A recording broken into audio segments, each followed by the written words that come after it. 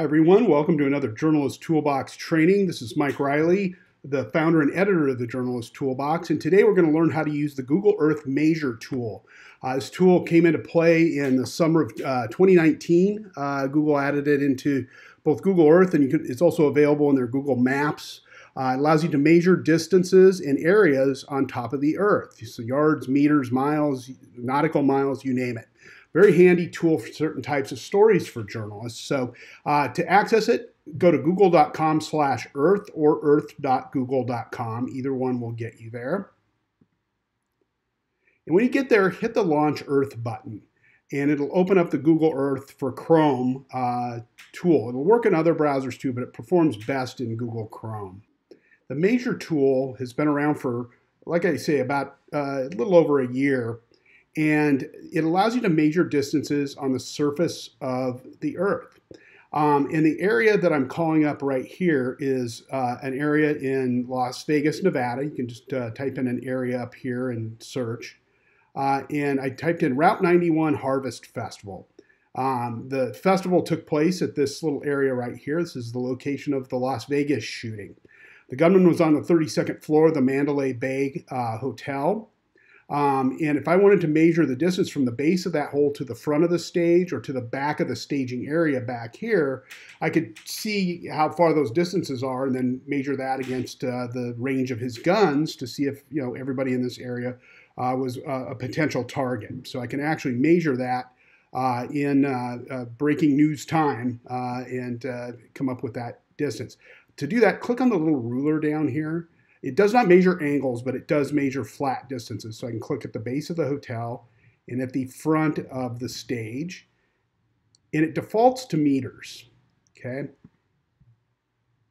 If I go to the pull-down menu, I can change it to yards, feet, inches, nautical miles, kilometers, even smoots it has now. So I can say it's 362 yards, about 360 yards from the front of the base of the hotel where he was stationed to the front of that stage. So if I wanted to change that measurement, I can just drag a hold of one end and drag it to the back area, and it's 470 yards from the back of that staging area over to the base of the hotel. And you can be very precise then in your measurements. This would have been very helpful to reporters covering this story in real time. Once they knew what types of guns he had, they knew the range that the guns had. They could measure it against this distance here and see how many people were actually in danger. It also measures square footage or yardage, mileage. And to do that, I'm going to go to the National Mall in Washington, D.C. So it would come in very handy in January of 2017, back when they were arguing over how big the crowd was at the inauguration.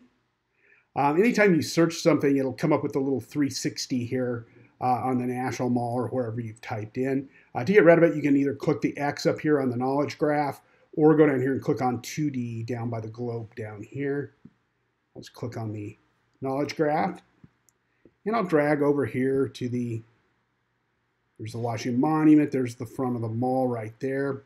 So if I wanted to measure a area of a location, I can click on that little ruler and just click little keyframes. You can be as detailed as you want to be. If you have a lot of turns with it, you can click closer together, but I'm just going to create a rectangle.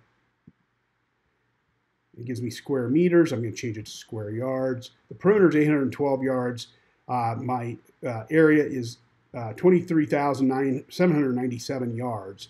And let's say I knew, two people fit in one square yard. I could do a math calculation, come up with a pretty good estimate of how big that crowd was. It'd be very handy if you're measuring protest crowds, or we use it in Chicago for the Women's March when everyone gathers in Grant Park before they go and march. It's a good way to measure the size of that crowd. So again, you'd have to use a little mathematical formula here. If you knew two people fit in every square yard, you could do a little math calculation there and come up, if this was a densely packed area, you could come up with a pretty good crowd estimate, at least more reliable than what the police or event officials often give you for non-ticketed events.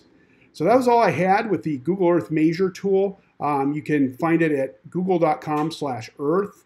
I have other tools on the Journalist Toolbox. All you have to do is go and look at our environment page. We have a lot of Google Earth as well. So we'll see you next time. Thanks.